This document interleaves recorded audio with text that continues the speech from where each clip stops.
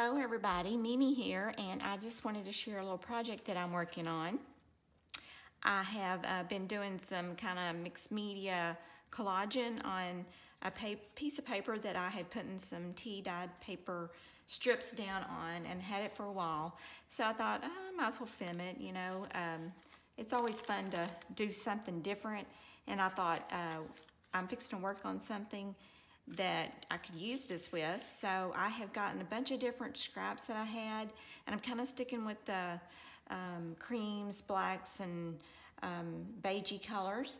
And I've got just a bunch of different things, newspaper, music print, actual gauze and material. I even thought about doing some, taking your stencils and doing a little gel on there to kind of give it some texture and some stamping. So I've got quite a few things that I'm working on, but I just thought, hey, what the heck, I'll just film this. Most of all y'all know how to do this, but what my idea is to take it and actually, like I said, using in this project, I'm working on a tag journal, big black tag journal. And I might cut this up. I had made this for a big journal, but decided that what I might do is just actually let this dry really good and then just cut it up and use it on some of my tags and stuff. So I love to do this. This to me is like free therapy.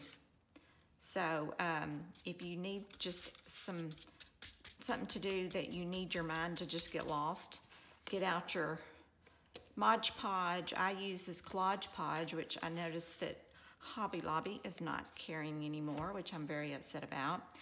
But that's the way the ball bounces. So, you know, I can get it through Amazon. So I've already checked it out. But anyway, what I'm doing is kind of putting some bigger pieces down first and just scattering it around. I save all my little scraps because hopefully I'm going to use them eventually, and I usually do. I had cut out some of these things I thought were really cute. This is a big circle, so it's got the colors I wanted, so I may have to kind of really work on it to get it down, but I thought it was really pretty. I like it's the keyboard look, the typewriter cut look, not keyboard. Why would I use keyboard on here? And then these are some little butterflies that I had taken and used in my die cut and cut those out. I kind of try to do a whole bunch at one time. And I thought those would be cute on here too. So, you know, it's just all about not really worrying about where you put stuff. This here, I'm gonna have to actually add some extra glue too. That's a thick piece of scrapbook paper there, and it needs some extra gump behind it. I'm gonna have to really work on it. I can tell already it's not wanting to cooperate. And this is just some burlap that I had, and I'm going to I may end up having to use some different glue on it, but thinking maybe it might stay. I'm always fascinated by women that do mixed media. I tend to really enjoy pinning it all and really looking at it. I think it's such a beautiful art. I noticed something too, if you have kind of glue on your project and then you use your Tim Holtz stain on there, it makes a really beautiful look. So I'm just gonna keep working this. And like I said, you can see where I had already done this side over here. See how cute that turned out? I just love doing this. And like I said, once you do this, you can have it ready so you can use it to cut up stuff and for your projects, or you can use it as a whole piece and, you know, make a book page. See, I've got it on both sides, and it's just junk that I had. scraps. You know, I even thought about using some metal on here. That is not going to stick, so I'm thinking I'm going to have to use a different glue on that. Let me get out my Fabri-Tac. No, that's not Fabri-Tac. Let's see, where's my Fabri-Tac? It's way over here. I've just recently bought me some new glues, and some people have been, that 450. They say it's really good, so I'm going to try that out. I don't know if this Fabri-Tac's going to stick this down very good, but it might.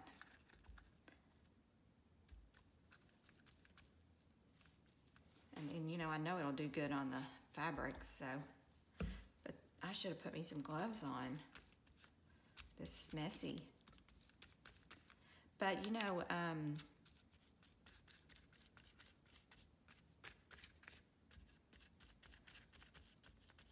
just keep messing with it, and eventually everything's going to stick down. I promise you.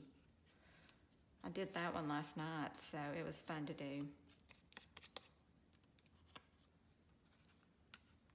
I love putting words on here too. I think words are really cool to stick on there and kind of put a saying, which I've got my printed out words already done up, and that's probably what I'm going to do. My last thing, I'm going to add some words on there to kind of, you know, put some wording on there. I love when they do that. I think that's so cool looking. I even did some stamping on that one side. I thought that was really interesting to kind of do a little stamping.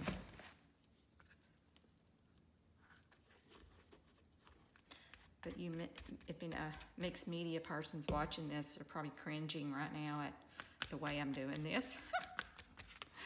Oh well. I figured everybody does things differently, right? And I don't even know what I'm doing, so that's kind of the way I roll. I just start doing something, and then I'll go, you know what, maybe I need to watch a YouTube on that. I recently learned how to make dangles because I finally watched a YouTube on that, so I could really make some for my journals, and I really found some good tutorials out there on that, so I was excited about that. Made me happy that I finally learned how to make them, and they weren't hard at all. So I overcame my fear and did some. And that's one thing too. You just got to get in there and do it, you know. Just sometimes I just get in my craft room and start messing around. Like what I'm doing right here. Because I'm tired of doing journals. I'm tired of, I got to do something different for a little while. And that's why I always have about 50 million things going on in my craft room. Because if I get, like, I need a break from my journaling, making my journals, then I could work on something else. And I'm doing a fabric book right now, which I'm so excited about. I love fabric journals. That Susie Thread is it Threadworks? I'm not for sure. Anyway, she makes the most prettiest fabric journals. I've been so inspired by her, and she has been kind of somebody that's been my inspiration for fabric journals. And also I've watched Jeanette, which is, she changed her name recently. It's oh gosh, what is her name on YouTube? I can't remember, but y'all know who Jeanette is. She is so talented. She makes such pretty stuff. All right, well, so y'all see where I'm going with this. And let me see how much time I've spent on this. I don't want to spend a lot of time on it. But I will show you some pictures on this when I get through with it. And then you'll have to check back on my tag journal that I'm gonna do. I'm sure some of y'all seen it when I made those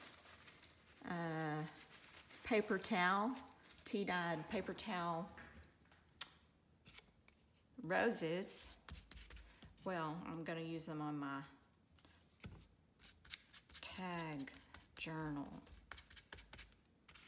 But isn't that looking great? I just love the way that's looking. And I'm gonna have to get a little bit more, and using the different shapes on there, I think really makes it kind of, gives it a dimension to it.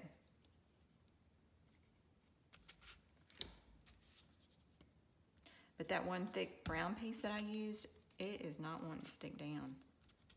That is some thick scrap paper right there, buddy, but eventually it will. Just keep mashing on it, it'll go down. But I think using, like I said, putting the texture on there, putting a little gauze on there and stuff really, to me, makes it look better.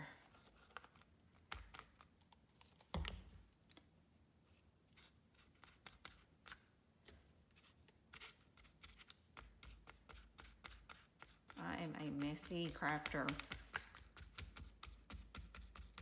I don't know about y'all. I'm not a messy person at my house. I'm very particular about my house. I like my house to be clean. But when I'm crafting, oh, I'm not a organized, clean crafter. I am like a madhouse. I don't know if y'all are the same way, but I'm sure everybody does it different, but it looks like a disaster zone. But my husband will come in here and he'll say, your craft room, are you gonna clean this up? And I'll say, well, come back later, it'll all be cleaned up. Because I can clean it up in no time. That's the reason why I don't get stressed out about it. See, this piece right here, it's not, I think that was not stuck down. But that was like a round, kind of an oval, looked like an egg kind of. I don't know where that came from. And here's another one of those pieces that were that thicker. Let me pull this down a little bit further so y'all can really see what I'm doing. See that? When that dries, it is going to be so pretty. I promise you, if you like this type of work. Not everybody likes this. Some people are not into the, you know, mixed media, collage-y, real crazy stuff. I love it.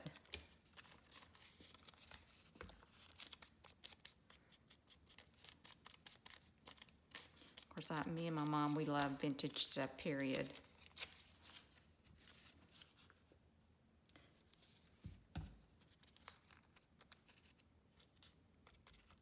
But anyway, thank y'all so much for hanging out with me and watching me collage here or mixed media here.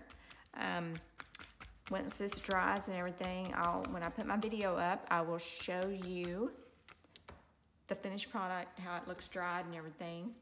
And let me show you, this is what I'm talking about, my little tag journals that I'm working on. Those cute. You see, I got another one that I had done up. I'm doing both sides of them and have a ring that goes with it. But these are so cute. I think these turned out really darling. And that's the reason why I'm doing this, because I'm gonna use some of that to help make some of my tags. And then I'm gonna put all the tags together. So I thought that would be a really cute project to do. And this idea kind of came to me and I thought, well, you're doing this kind of creamy colors and all that. Why don't you do a collage up? So, all right, y'all. Thank y'all so much for watching. I surely appreciate it. And y'all check back with me. And hopefully I'll have my black tags done next week. Well, y'all have a blessed day.